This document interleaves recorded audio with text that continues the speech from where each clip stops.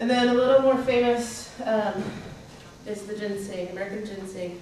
I have no explanation for why American ginseng is outrageously popular in China, and here we want Chinese ginseng. Xenomania. And here we have a ginseng relative in our woods, although I don't want everybody to go harvest it necessarily, but there's a ginseng everywhere. There's a ginseng in California, there's a ginseng on the East Coast, but because of its popularity in China, I checked this morning, there's still people going to jail, going to prison for poaching ginseng off of parklands as of last month. So ginseng poachers are still getting into trouble.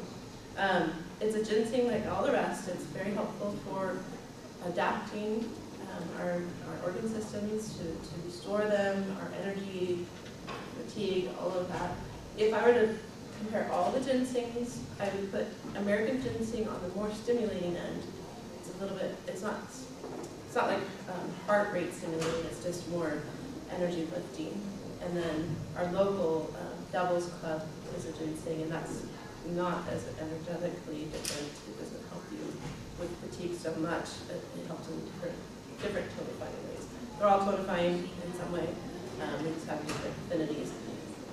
American ginseng is most like Korean ginseng, and then the next one down in terms of energy support would be Siberian ginseng. But for some reason, Korea and China want this one, and we want theirs.